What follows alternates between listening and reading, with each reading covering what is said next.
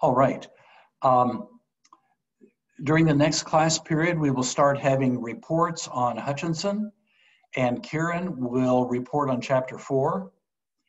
And she'll be the only one this coming time, but then we'll have 2 per session on each Wednesday after that for, what would that be, maybe 3 more sessions.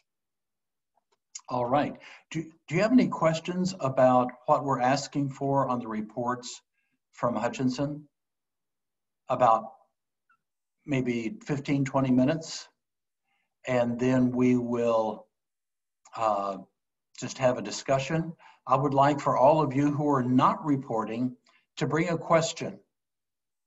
One question that this has raised in your minds, and we will discuss it in class. Okay? All right. Last time, we were in the middle of this fantastic Christmas quiz. And we will continue it here with number 12. How many angels spoke to the shepherds? 1, 3, a multitude, or none of the above? 1. What was that? 1. 1. 1? I thought there was a multitude of the heavenly host, but you're right, it was 1. 1 spoke to the shepherds, the others sang praise to God. Number 13, what sign did the angels tell the shepherds to look for? A, this way to baby Jesus. B, a star over Bethlehem. C, a baby that does not cry. D, a house with a Christmas tree. E, a baby in a stable. F, none of the above. B. None of the above. B, a star over Bethlehem. None of the above. Oh, I'm sorry. None of the above. Okay. You're right. None of the above. What did the angels sing? Joy to the world, the Lord is come. Alleluia. Unto us a child is born, unto us a son is given. Glory to God in the highest, or my sweet Lord. D. D. Which one is that? What words? D. Glory to God in the highest. Okay. Glory to God in the highest. That's right.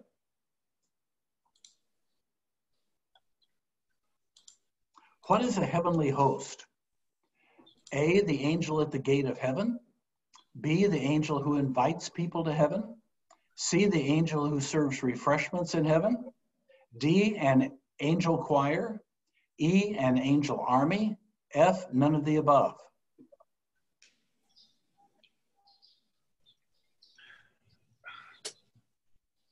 Karen said none of the above. Okay, none of the above. Any other opinions here? Any guesses?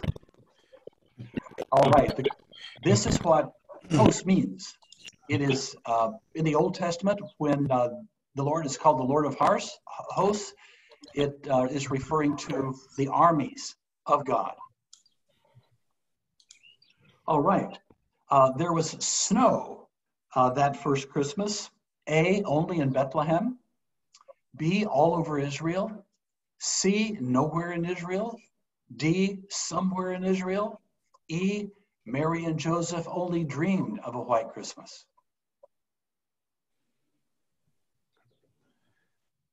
Nowhere. in Israel. Nowhere. Nowhere? Nowhere. Okay. Okay, that's C, nowhere in Israel. Well, it could be D, somewhere in Israel, because Mount Hermon had snow. So, or has snow part of the year. So it's possibly C or possibly D. The baby Jesus cried, A, when the doctor slapped him on his behind. B, when the little drummer boy started banging his drum. C, just like other babies cry. D, he never cried. A. No, C. C? Hey, some of you are very quiet here, but you're right. It is C. That Christmas carol that says, "No crying he makes," that is not in Scripture.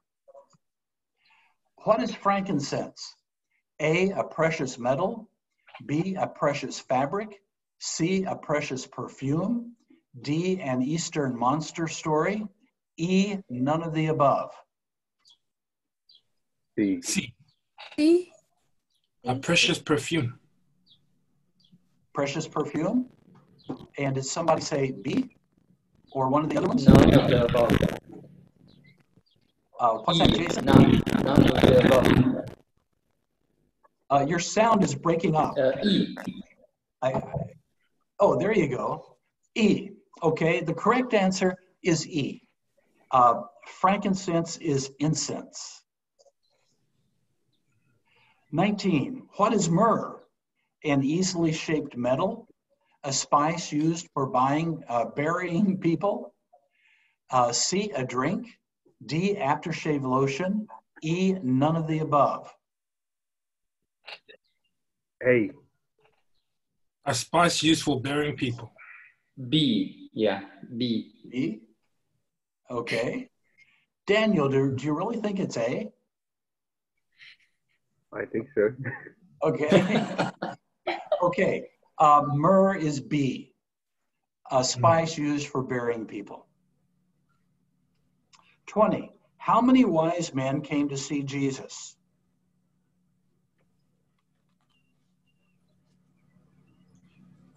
It's not. 3. It's not mentioned that it's free, so I'm assuming that it's either one or more than one. Okay. You can't go wrong with one or more than one. Scripture Definitely not free. Okay. Scripture doesn't say, and a little later on today we will look at why we say it was 3. What does wise men refer to? A, men of the educated class. B, they were Eastern kings. C, they were astrologers. D, they were smart enough to follow the star. E, they were sages.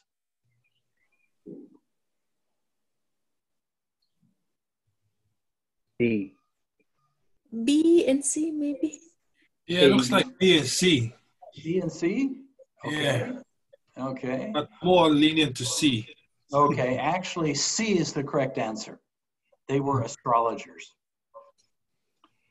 The wise men found Jesus in A, manger, B, stable, C, house, D, holiday inn, E, good mood.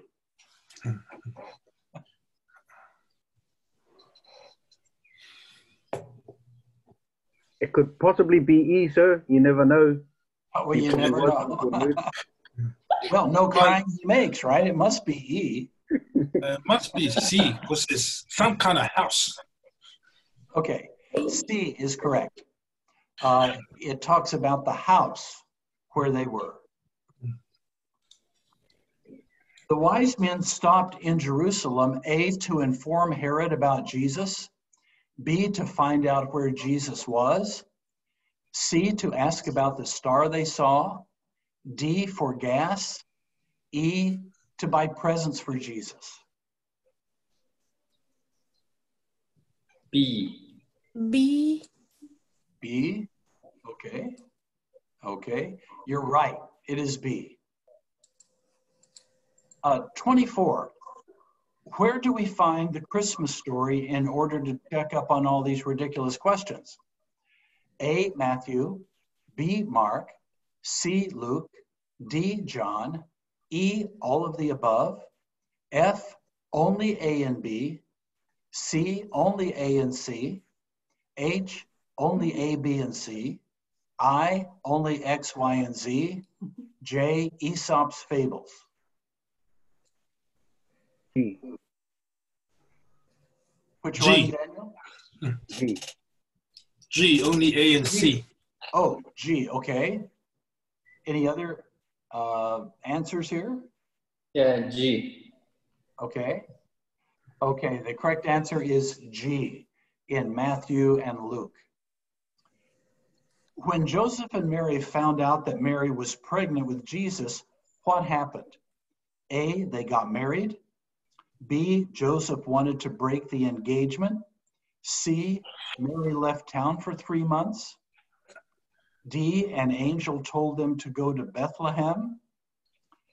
E, both A and D. F, both B and C. B. B. B.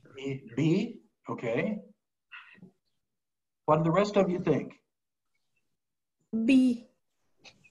B, okay.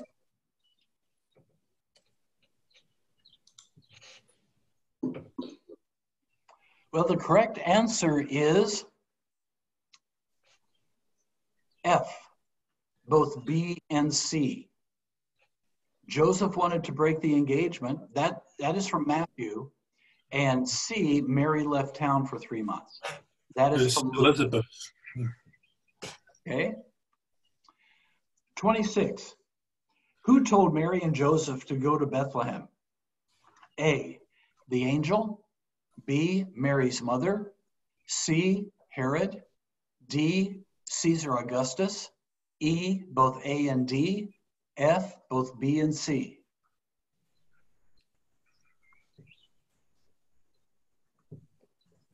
A. D. A. B, D. Caesar. A. E. Caesar Augustus. Okay, I've heard A, B, and E. And D. And D. Okay. D, yeah. Okay. The correct answer is D. Caesar Augustus, he said that a census should be taken of the whole earth, and because of that, they went to Bethlehem. 27. Joseph took the baby Jesus to Egypt, A, to show him the pyramids, B, to teach him the wisdom of the pharaohs, C, to put him in a basket in the reeds by the river, D, because he dreamed about it, E, to be taxed, F, Joseph did not take Jesus to Egypt, G, none of the above. G. G. D. D. Because he dreamed about it. Okay, D and D. I've heard D and G. Okay, the correct answer is D. He was told in a dream that that's what they should do. Okay, 28, the final question. I think that this test was A, super, B, great, C, fantastic, D, all of the above. All of the above, sir. All of the above. All right. Well, thank you for having a little bit of fun with me. Okay.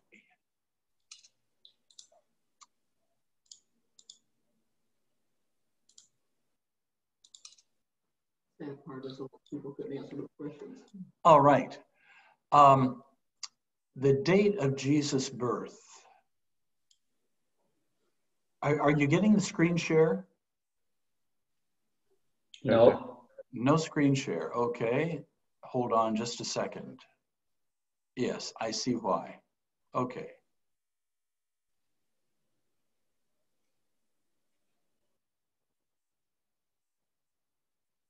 Okay, do you have it now?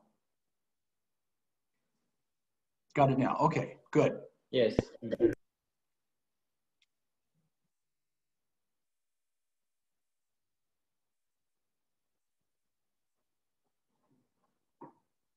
Okay, hold on while I get my notes here. Okay, the date of Jesus' birth. When was Jesus born? The exact date of Jesus' birth, as with most events in the New Testament, we don't know. Now, let's just look first of all at the terminology that we use to mark the years with the designations of BC, before Christ, and AD, Anno Domini, meaning year of our Lord.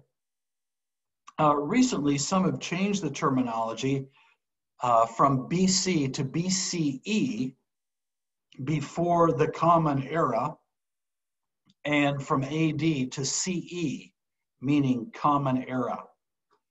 I think this is an attempt to be politically correct for those who are not Christians, not to be offensive to them, but I'm going to use BC and AD.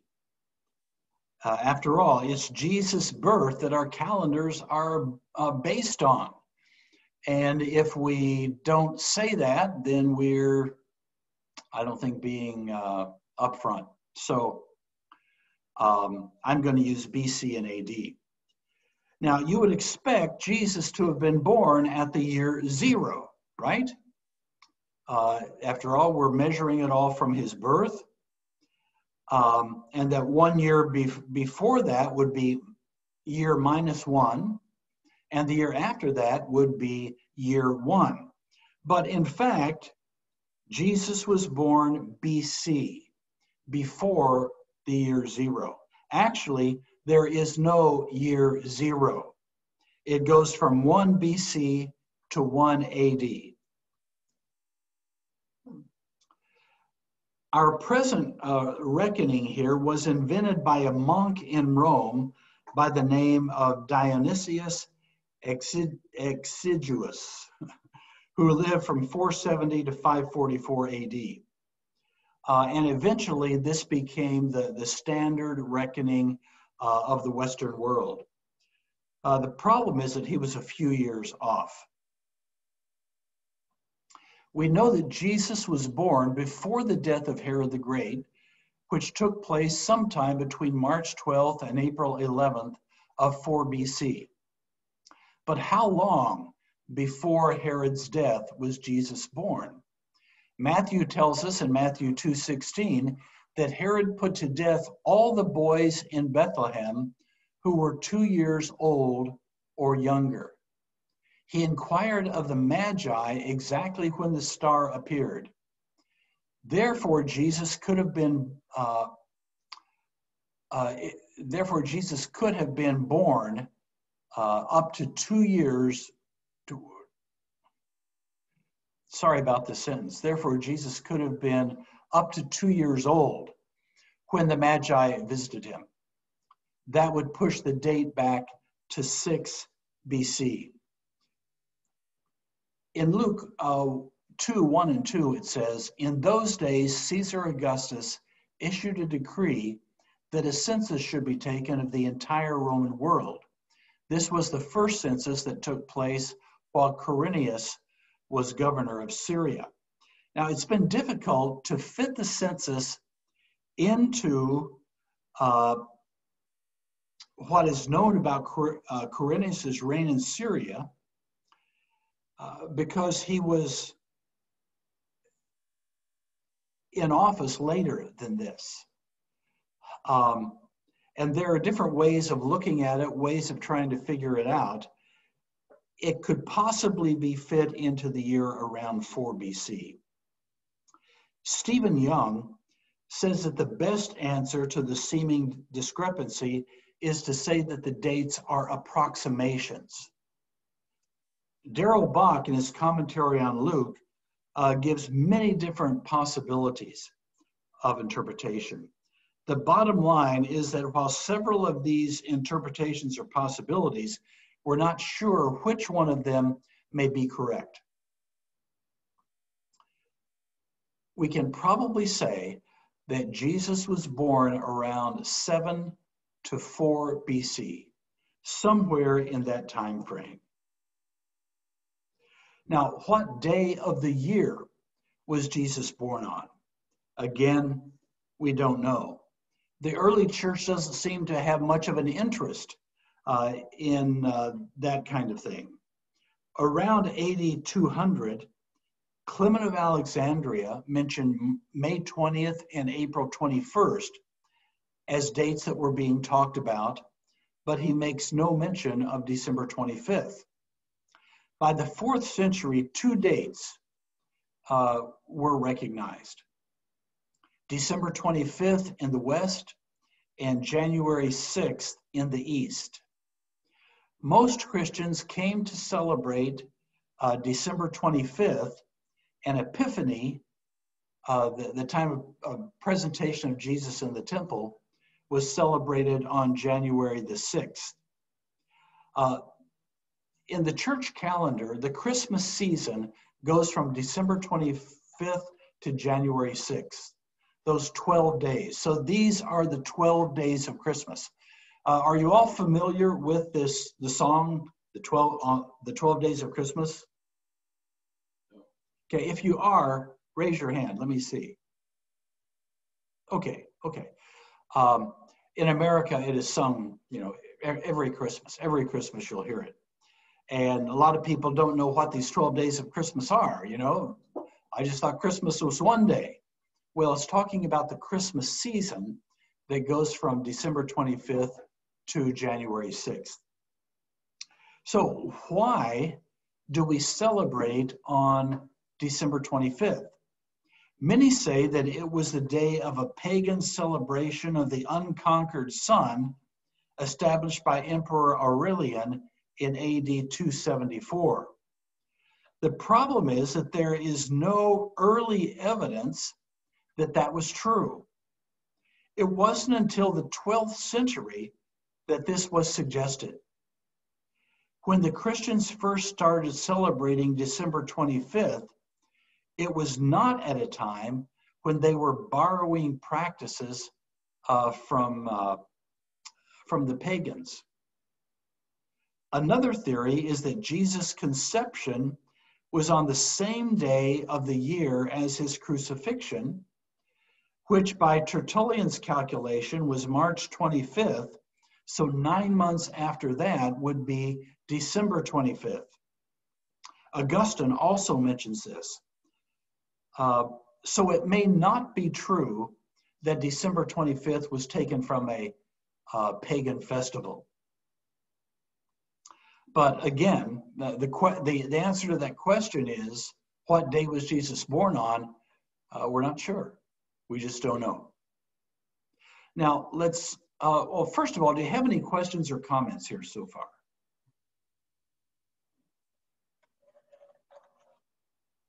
Okay.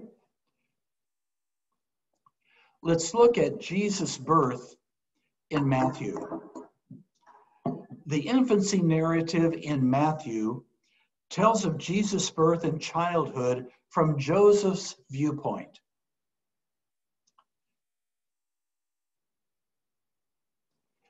We showed you this picture the other day when we looked at the geographic background.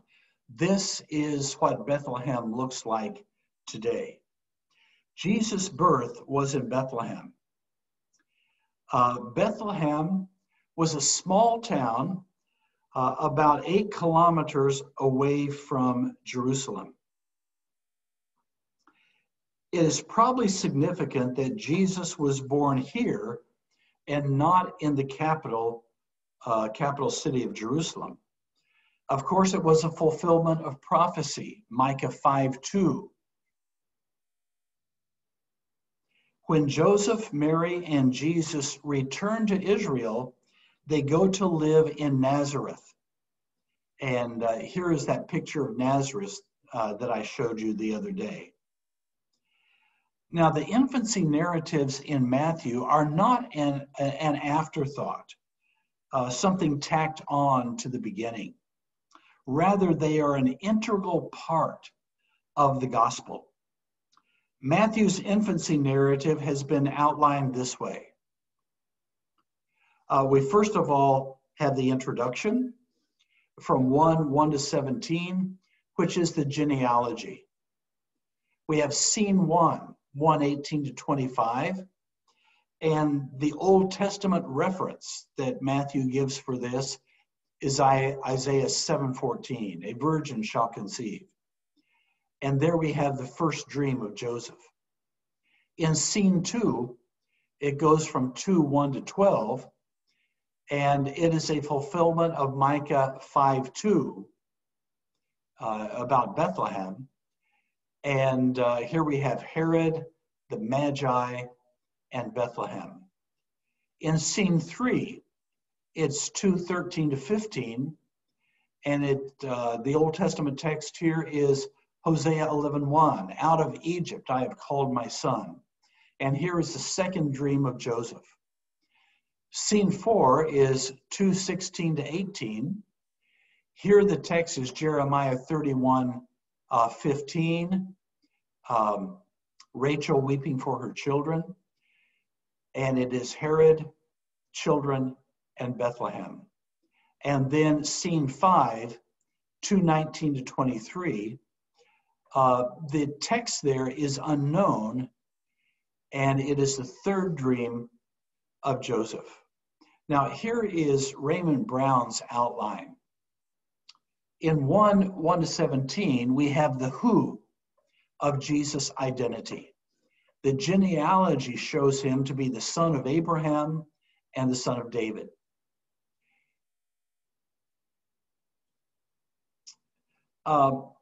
This genealogy actually has 3 sections of 14 people each, going back to Abraham. The fact that there are 4 foreign women that appear in this genealogy may give us a hint that God is going to do something surprising in the life of another woman. It's very interesting that Matthew puts in these 4 women whose pedigree is not very good, and they do some things, some of them, that would not be recommended.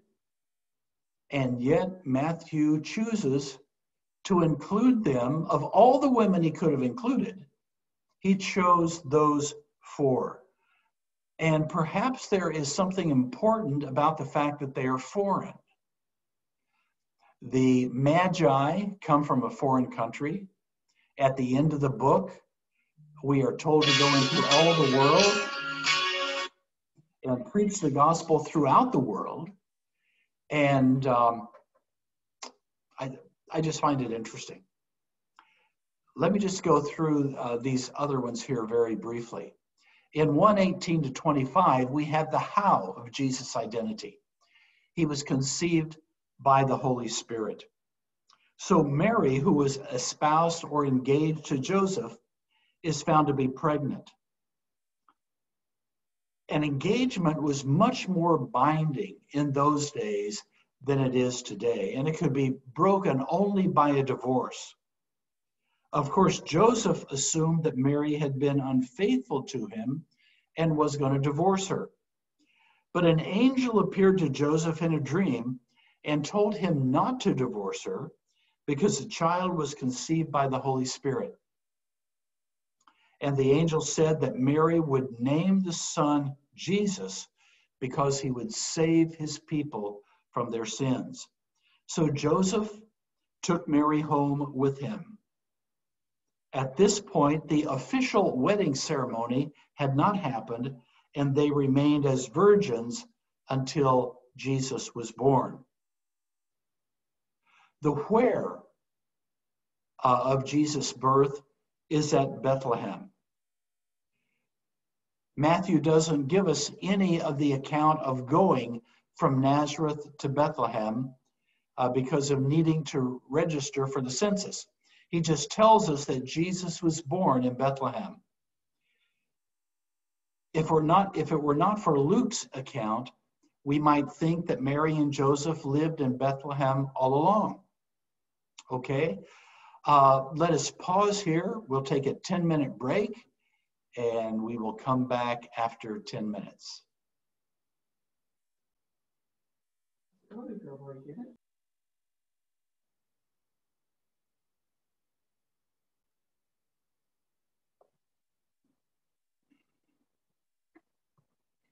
All right, who were the Magi?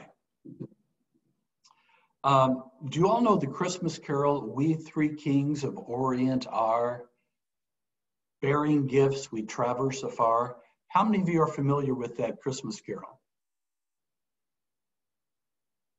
Nobody? It must be American. That's a Christmas carol that in America you hear every year. And we've sung it ever since I can remember.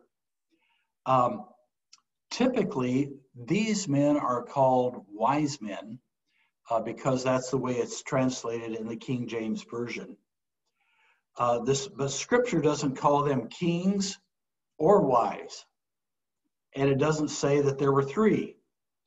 A medieval monk named the Magi Melchior, Gaspar, and Balthasar. Some say they represent the three sons of Noah, and others say they represent the three continents of Africa, Asia, and Europe. There is a shrine in Cologne, Germany, that claims to have the graves of the three Magi. The term Magi comes from the Greek word magos, a Persian loan word which Bauer defines as wise man and priest, who was expert in astrology, interpretation of dreams, and various other occult arts. And the second meaning is magician. Where were they from? The Bible says from the east. Some say Persia, some Babylon, some Arabia, and we can't be sure. Frankincense and myrrh would come from Arabia. So here are two possible routes, or Persia, that area, the north, and the other coming from the bottom, down where it says Yemen, through back up to Palestine, up that way. Those are possible routes. We don't know for sure where they were from.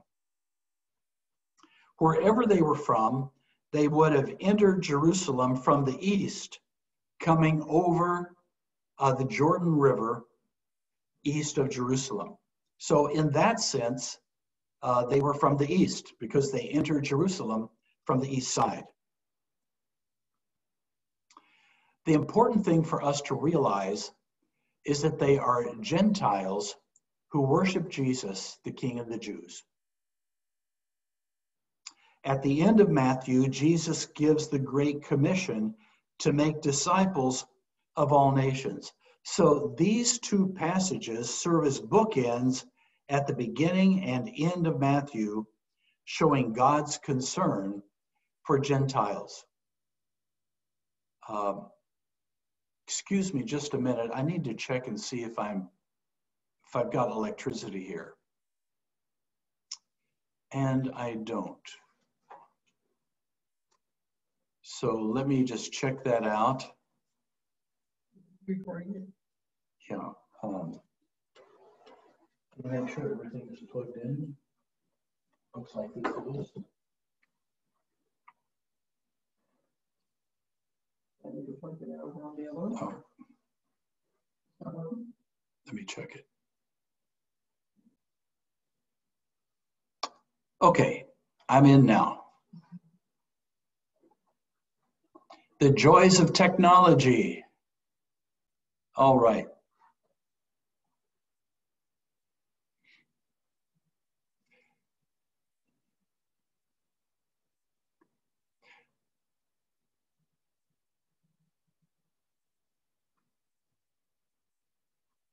Okay. The whence of Jesus' identity, Egypt and Nazareth, is again from Brown. Here we have the stories of the slaying of the boys in Jerusalem, in Bethlehem, the flight into Egypt, and the return to Palestine, specifically Nazareth. The account of the slaying of the boys 2 years age and under by Herod agrees with everything that we know about Herod. He was willing to kill his own family members. how much more children that he had never met? And Matthew sees this as the fulfillment of the prophecy of Jeremiah 31:15. In response to the warning of the angel, Joseph took Mary and Jesus to Egypt. We're not told where exactly in Egypt they went, but it probably would have taken at least a month to get there. He might have gone. That would probably be the route that he would take from Bethlehem down to Egypt. While they were in Egypt, Herod the Great died, so that it was then safe for them to return back to Israel. Joseph heard that Archelaus was ruling Judea. Archelaus was a ruthless ruler, and Joseph was afraid to go there. So he went to Galilee, which was under Herod Antipas. Specifically, he went to Nazareth. Why Nazareth? Well, Luke tells us that Mary and Joseph were from Nazareth. But were there any other reasons why Joseph may have chosen Nazareth? Nazareth was a very small village at that time. It's not even listed in any documents until well after the time of Christ, other than scripture. At that time, Herod Antipas was building the city of Sepphoris, which was only 6.4 kilometers from Nazareth.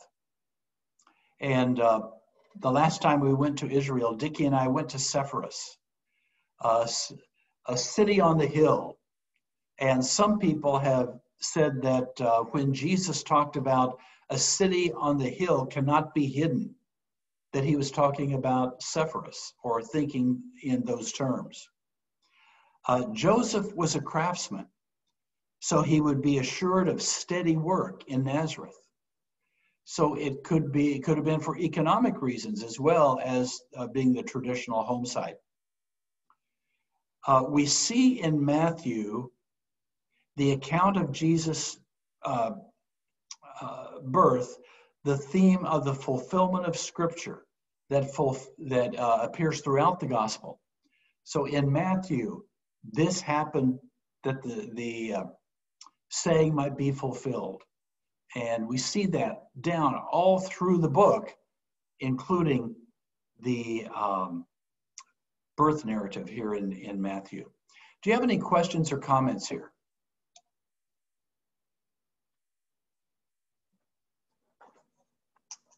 Okay. All right. Jesus' birth in Luke. The infancy narrative in Luke tells about the birth and childhood of Jesus from Mary's standpoint. And this is Brown's outline of Luke's infancy narrative. There are two annunciations of conception, and then two narratives of birth, circumcision, naming, and future greatness. So under two annunciations of conception, we have the annunciation of John the Baptist, plus Elizabeth's pregnancy and praise to God. Then we have the annunciation about Jesus, plus Elizabeth's praise of Mary's pregnancy.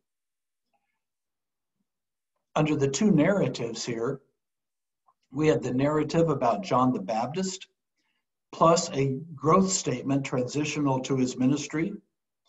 And then we have the narrative about Jesus, plus a growth statement transitional to his ministry. So Luke tells us not only about the birth of Jesus, but also that of John the Baptist. In Luke's account, we have some beautiful songs by Mary, Zechariah, and the angels.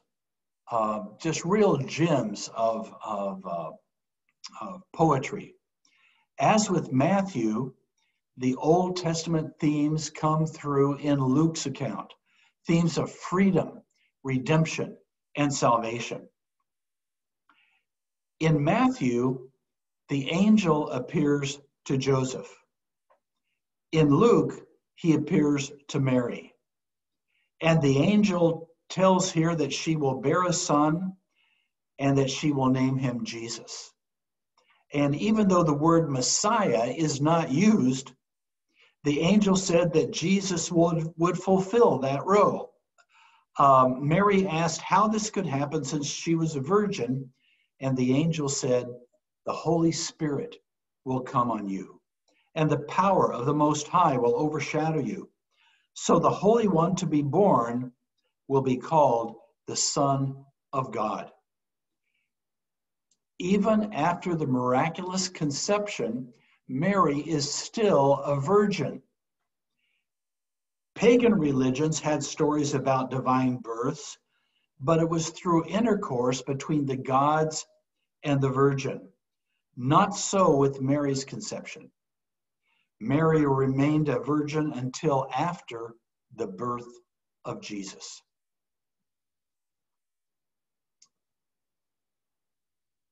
The journey to Jerusalem.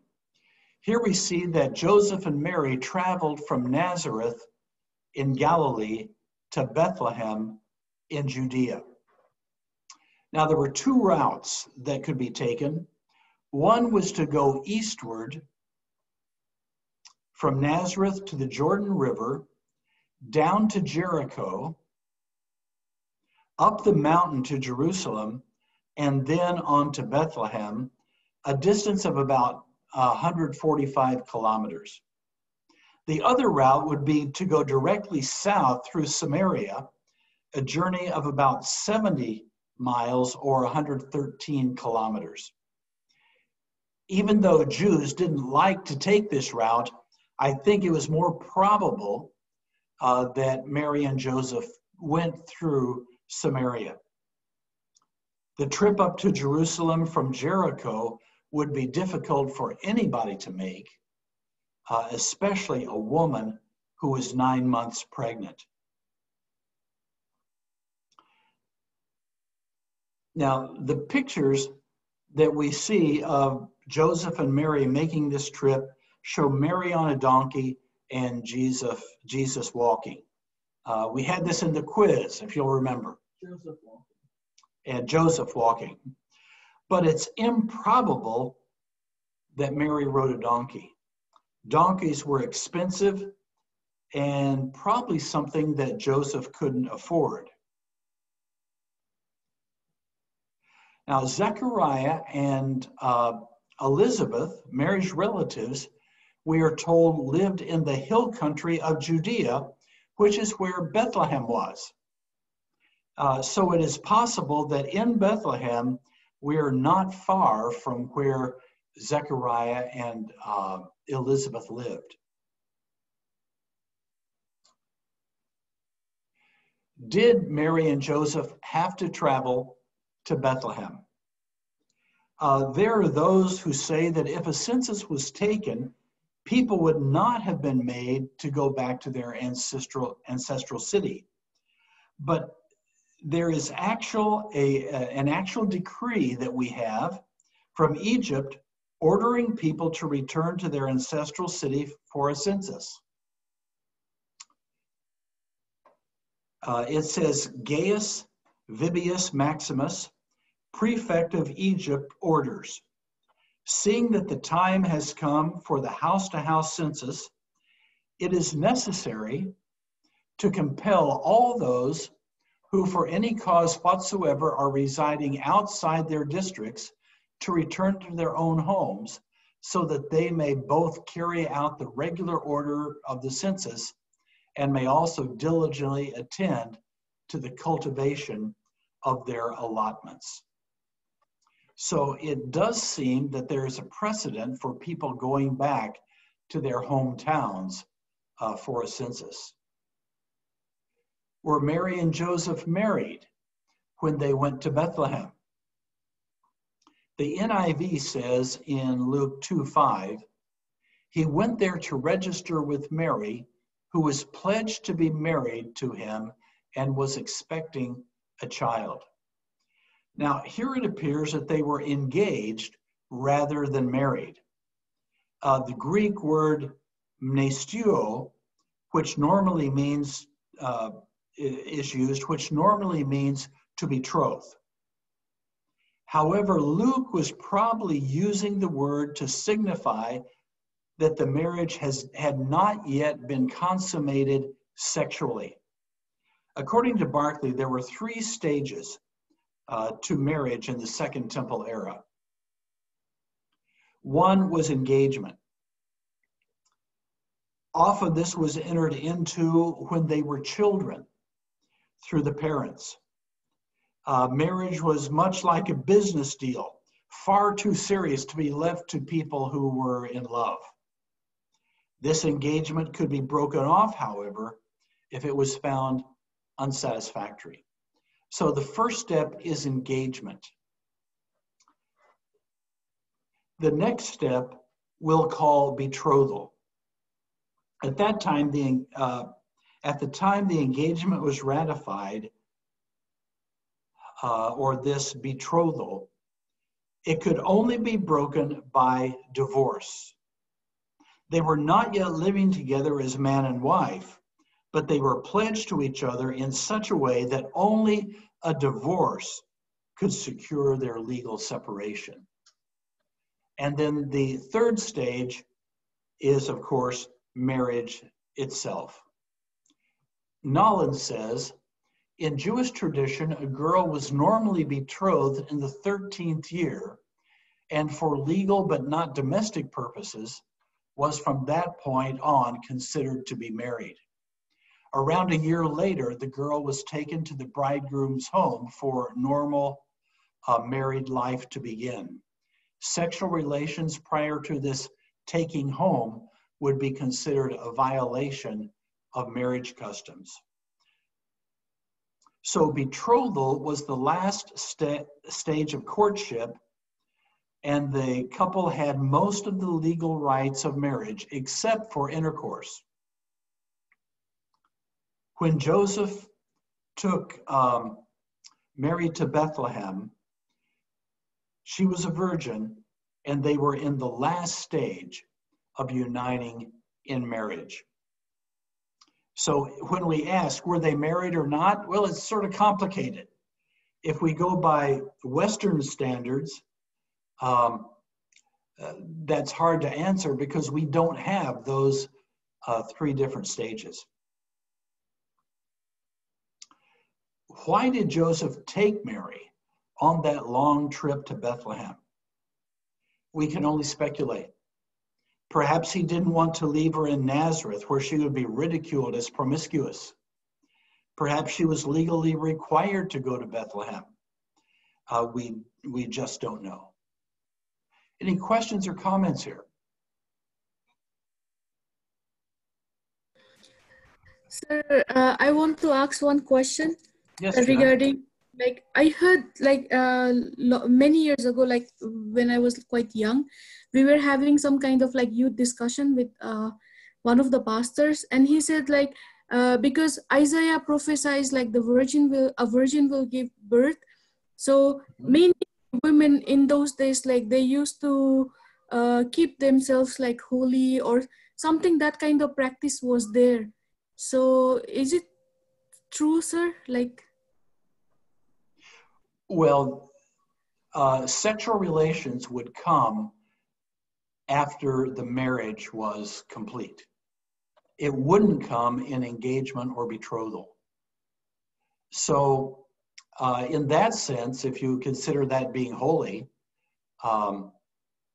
yes. You know that passage in Isaiah, a virgin shall conceive, that word there can mean also a young lady. And when the RSV came out and translated it that way in Isaiah, that was there was a storm of controversy about it because they were said they were attacking the virgin birth. But it clearly, of course, from the New Testament, it was a virgin birth. And but for a Jewish young lady, sexual intercourse would come after the marriage was completed, not before that. I don't, does that answer your question? Yes, sir.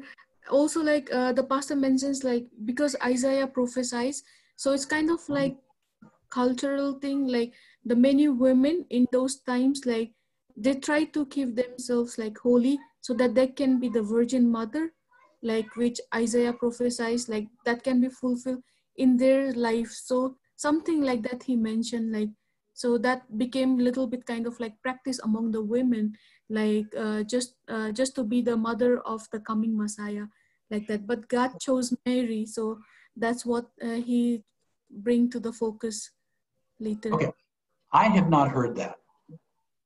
And I would be interested in knowing his source for that. That would be an interesting thing to research. Yeah. Thank you, sir. Okay. Any other questions, comments? Yes. Yes. I think with what Karen was saying, I kind of like heard it before too. I think and this is why, like, remember one of the women came up to Jesus and said, "Blessed is the mother that bore you, and in the bosom that you feed milk," something like that. I think Right. I've got one of the gospel has that say. So Right. It was kind of like it was all the women. This is something I heard too. All the women were hoping that they would be this person, this woman that bore the Messiah. Okay. Yeah, I don't know that that verse is actually evidence of a widespread movement of women desiring to be the mother of the Messiah. Perhaps. Again, I would like to see that research. I have not read that. Yeah. Okay. Any other questions or comments?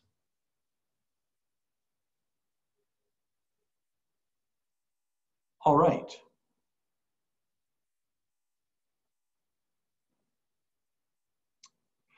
Mary and Joseph in Bethlehem. Now, generally, we think that the story goes like this. Mary and Joseph travel to Bethlehem while Mary is 9 months pregnant. They arrive in Bethlehem and try to find accommodations, but every inn is full. So they go to a stable or a cave, and on the night that they arrive, Mary gives birth. They lay Jesus in a manger, a feeding trough, in the stable. Now, this is the way that it reads in Luke 2:4-7. So Joseph also went up from the town of Nazareth in Galilee to Judea, to Bethlehem, the town of David, because he belonged to the house and line of David.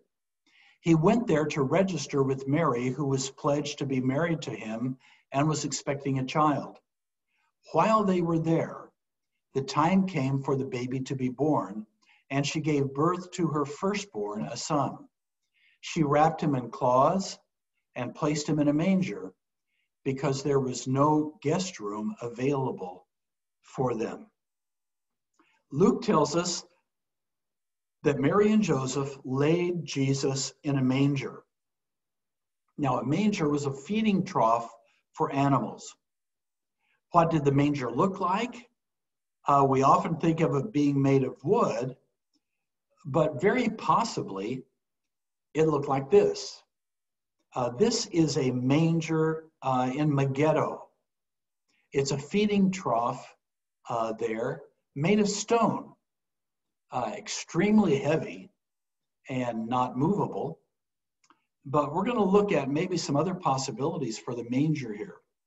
Kenneth E. Bailey, in his book, Jesus Through Middle Eastern Eyes, proposes a different scenario. He suggests that since Bethlehem was Joseph's hometown, and especially since he was of royal descent, he would have been welcomed into any home in Bethlehem. Furthermore, a woman who is about to give birth is given special attention and care in any culture. Bethlehem would not have been an exception. On top of that, Mary had relatives nearby. Zechariah and Elizabeth lived in the hill country of Judea, which is where Bethlehem was.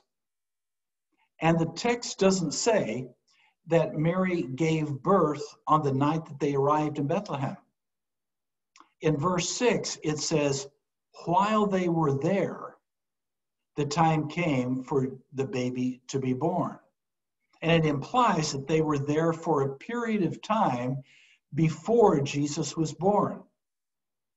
Bailey says that we get the idea that Jesus was born on the night that Joseph and Mary arrived in Bethlehem, that this comes from a book written around the year 200 called the Proto-Evangelium of James. It gives all kinds of imaginative information, and this was some of it. So Bailey urges us to go back to the actual text rather than the tradition that has arisen over the centuries. Do we have tradition? Well, yes. Think of the quiz. That shows a lot of our tradition. He says that the typical home at that time had a guest room and one other room that was where the family lived. At the end of the room, there was a lower area, or an area that was blocked off by boards, where the farm animals were brought in to spend the night. That way, the animals would be warm at night and couldn't be stolen. And here is the way that he illustrates it. So this is the main living area of the house. You'll see a lower area there. You see steps going up. And that is where the animals would stay. And here is another illustration of the house. This is the family living room. It's a larger area. There were mangers there. Notice the mangers. They are dugout areas in the lower part of the family room. The floor was gently sloped so that it could be easily cleaned. Bailey believes that Jesus was born in an ordinary home like this. Now, it says that there was no room in the inn, right?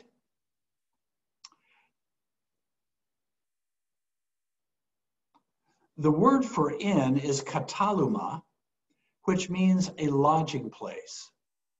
It could refer to an inn, or to a guest room.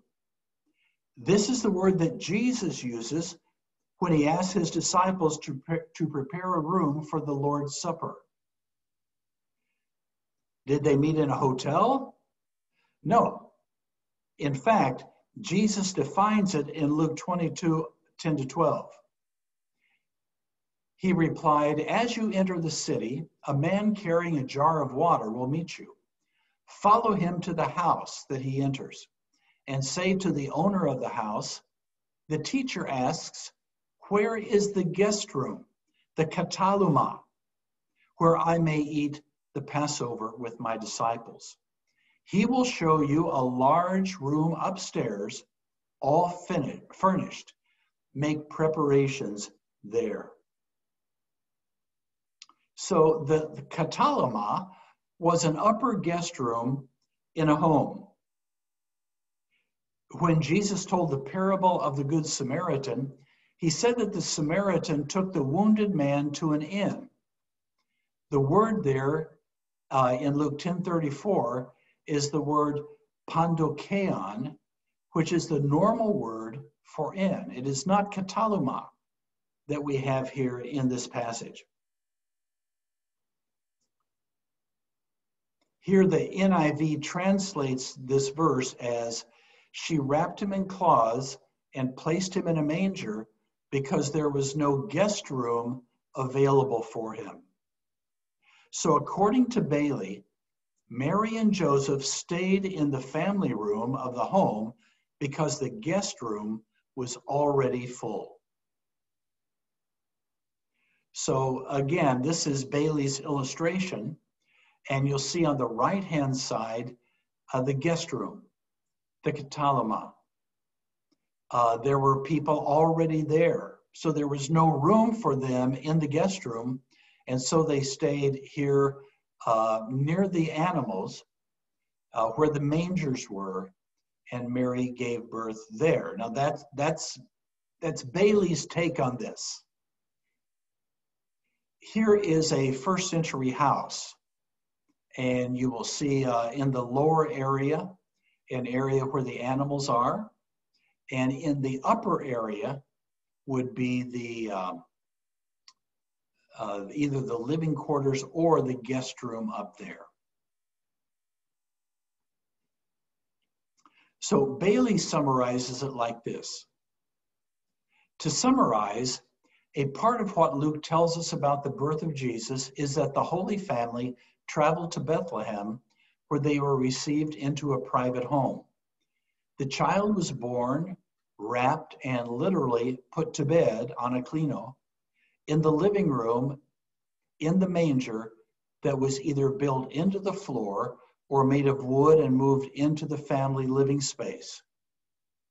Why weren't they invited into the family guest room, the reader might naturally ask? The answer is that the guest room was already occupied by other guests. The host family graciously accepted Mary and Joseph into the family room of their house. So we need to ask the question, is Bailey right in his assessment? I think he probably is, but we need to consider that there is an early and strong tradition that Jesus was born in a cave in Bethlehem. Okay? What do you think about this? Let me just get your response. How many of you have conceptualized what I described earlier? That Mary and Joseph came into the town, it was full, all of the hotels were filled, and they could not get into a hotel. And so they did what they could. They went to a stable or to a cave where animals would have been kept. And Mary gave birth there. They put Jesus in the manger. How many of you have had more or less that concept of what it was like? Can I see your hand if that was what you more or less thought? Nobody? Okay, then I would like to know what you did think. How did you conceive of it? Yeah. I think it's like you said, sir, we also have similar thinking, but slightly different. Like how we understood is like Joseph and Mary, they went to Bethlehem and then they looked for the guest house, which is very common in Nepalese culture. Like when guests come, they don't have to pay, they can stay for free. So in that time also, like we have that kind of thinking, like just like a guest visits the house, so they also visited to different people's house. So, and they did not find any place to stay. So that was the only reason, like why they have to end up in a stable or like the place where people used to keep their sheep and cows. So yes, sir. Okay, good. Thank you for sharing that. What about the rest of you? Yes, I thought Jesus and his family members and Joseph and Maria was disgraced by people before, because in Korean concept culture is the stable and manger is outside of our main house. So we thought they were not invited to inside. They're just outside. So we thought, oh, they are disgraced. They are not welcomed. But when I see this, they were welcomed. Just there is no guest room. The family, the owner of the house is welcomed. They let Jesus and parents use their own living room. So when I see this, oh, they are welcomed, and Yes. Okay. In our culture, the family members are really disgraced or denied by people because the stable and the manger is really outside from our house. Okay. But when I these pictures, they are welcome. Yes. Okay, great. Thank you. Well, thank you for sharing, Masha. Thank you. Daniel or Peter, could you share? One of you. Uh-huh. No, I didn't share, but I was going to say that like this story here, it's very easy to kind of like interpret from your own culture, Right. and your context. Right. And because for us Samoan, we're thinking like where the animals are kept is probably outside, like what Masha was saying, and that's where he was taken.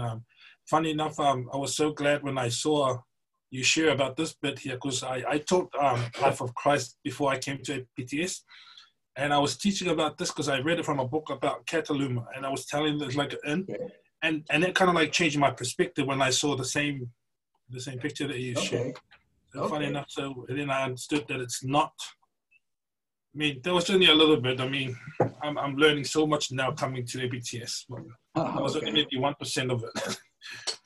Okay. Okay. Any others?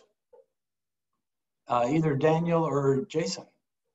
Yeah. So my understanding before, I can't remember what class it was, but I think my understanding was, it was like, the stable was kind of like a barn or something that they found and that they went in. But then I can't remember what class it was. I think that I understood that, the stable was something that in one of the rooms, I think in their culture, they used to keep their animals and stuff. And so they had no space in the house, but they welcomed them if they wanted to use that, that room with the animals, and that's what Jesus was for. Okay, great. So it's Peter here. I think to solve the case is to find the family that Mary and Joseph went and asked them the question. Let's do that. Jason, what about your concept of this in China? Ours is the same as Kieran's, I think. Okay. Yeah. Okay. There is a book entitled Misunderstanding Scripture Through Western Eyes. I think that's the title of it. And it's written to Westerners like me who allow our culture to make us misinterpret parts of Scripture. And Craig Keener, in his book Spirit Hermeneutics, says that we need to understand the Scriptures from different perspectives, because other people's cultures may be more like the culture that Jesus was in than our culture. So if they can bring different perspectives, it can bring us closer to the truth, and we can help each other understand. Oh, Dickie just brought a copy of the cover. Misreading Scripture with Western Eyes. It says removing cultural blunders, blinders to better understand the Bible. So it's interesting as we look at a passage like this, and we can bring our knowledge and our understanding to bear and share with one another and help each other understand better those cultural aspects of Scripture. All right. Sir, one more thing. I would like to add one more thing, sir. The picture which you showed, the last picture which you showed to us, still in Nepal, like when you go to the mountains, you can find the house style exactly the same. Like at the bottom is the place for the cows and sheep and goats, and upper stairs, like same. Like at the bottom is like where they do their animal, like the farming, and then above is like house. But when you go to the eastern part of Nepal, like more towards the eastern, then our, like the house style, like in the mountains, is what Masha said, like it's a little bit outside of the house, but Okay. not too far near the house, sir. Okay. You know, to an American, having animals in the house is really strange. Yeah, it just doesn't happen. When I pastored in Springfield, Missouri, somebody built a large building right not too far from the church, and I was curious as to what it was. And so one day I went up and knocked on the door, and I said, you know, what's going on here? And it was a family, it was a home, they lived there, but they had horses, and a large part of that building was where the horses were. Those horses lived in luxury. You know, the gates there had brass hinges and all, and it was just pretty amazing. I had never seen anything like that before. But it sounds like for some of you that isn't all that uncommon to have animals and people in the same place. All right. The birth of Jesus was followed by 3 ceremonies. And this is according to Stein. The first was Jesus' circumcision on the 8th day. And this was required by the law of Moses and was probably done in Bethlehem. He was also at this time given the name Yeshua, or Joshua, or as we know it, Jesus. The second was Mary's purification in the temple 33 days after Jesus' circumcision. According to the law, if a woman bore a son, she would be unclean for 7 days. She would then go to the temple after 33 days and offer a year-old lamb and a pigeon or dove for her purification. And then the third was the presentation of Jesus to the Lord at the same time as Mary's purification. Again, this was required by the law of Moses for firstborn sons. This also was done in the temple and required a payment of 5 shekels of silver. You know, it's also possible that instead of redeeming Jesus, which is what that ceremony was, that they consecrated Jesus to God's service the way Hannah did for Samuel. And in that case, they would not have made the payment. So it could be that they were doing a dedication of Jesus for service to the Lord. While they were in the temple, they met 2 people who discerned the identity of the child. The first was Simeon. The Holy Spirit had shown him that he would not die until he saw the Messiah. Then he took Jesus in his arms and prophesied, "Sovereign Lord, as you have promised, so you may now dismiss your servant in peace. For my eyes have seen your salvation, which you have prepared in the sight of all nations, a light for revelation to the Gentiles and the glory of your people Israel." Then he said of Mary, "This child is destined to cause the falling and rising of many in Israel, and to be a sign that will be spoken against, so that the thoughts of many hearts will be revealed, and a sword will pierce your own soul too." The other person that identified Jesus was an elderly, devout prophetess named Anna. She also spoke of Jesus as the one promised by God to come and redeem Israel.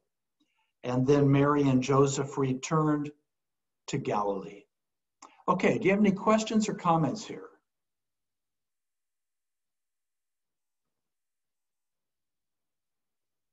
All right, let's look at the genealogy of Jesus. Yeah. Can Yes, I have? Masha? Yeah. About the dedication of a child. Mm-hmm. In the Philippines, many people want to have a ceremony for dedication, Mm-hmm. but actually, I don't know how can I treat the ceremony as Christian.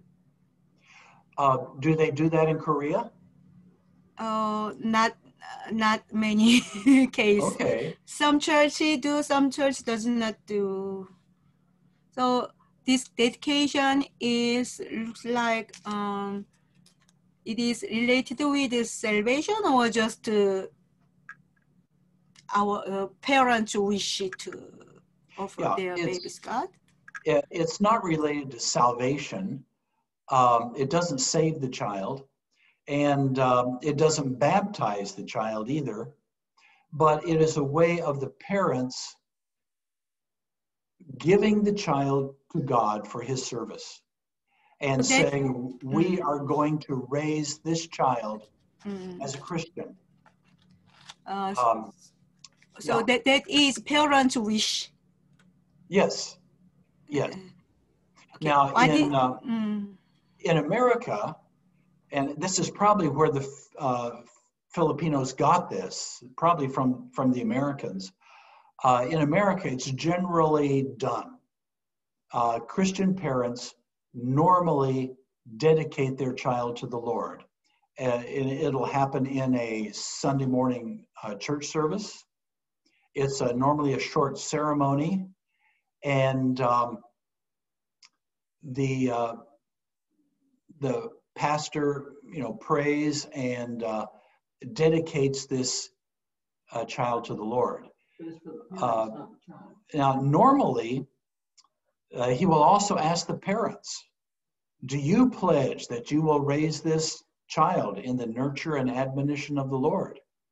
And sometimes he asks the whole church, will you do what you can do so that this child at an early age will want to accept Christ as his Savior?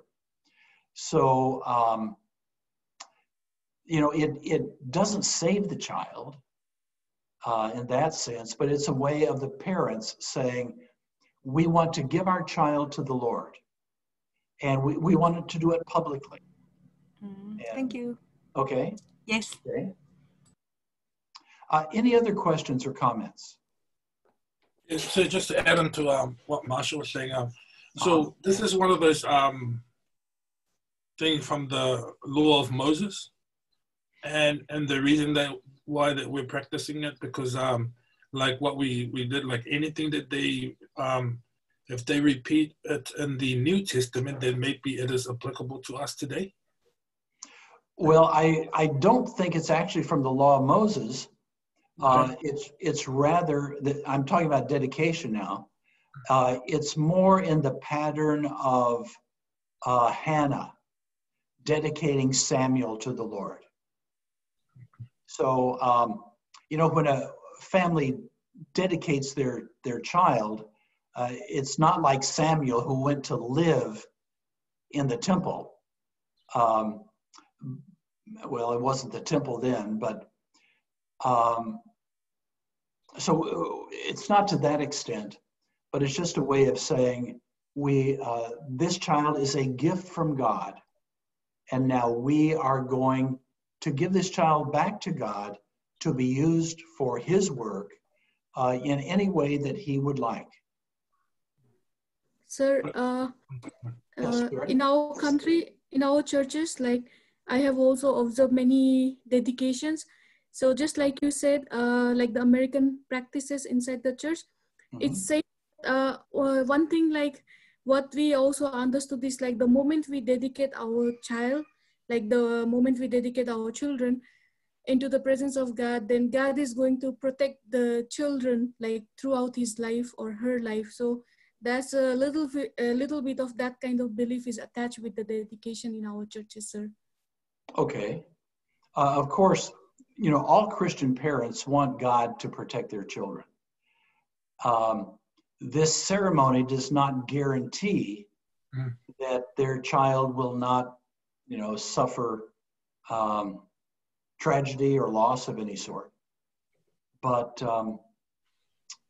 I think it's just a way of the parents affirming that they want to raise their child for God. Yeah. Yeah. I say like I wanted to add, because like exactly how he explained it, that's how we do it in our church. Exactly the same way that you just explained from that West. But what my question was is, like, if a parent does not want to dedicate their child this way, but they just wanted to do it privately at home, which pray God, we dedicate this boy to you. Is there any, I mean, there is no difference, right? Publicly done, but this is not a command. No parent has to dedicate their child to the Lord in this way. We would hope that they would want to raise their children for God. That may be done, there may be a ceremony in the home, there may be a ceremony in church, or there may be no ceremony. But certainly we would hope that in their heart that they are committing themselves to raise their children for God. Okay? This is not magic, it's not magic, it's not a sacrament. It's just something that is good to do. Okay, our time is up. So next time we will start on the genealogy of Jesus. Next time we will look briefly at the book by Hutchinson, and Kieran will give a report on chapter 4. Here it is 10 minutes till midnight.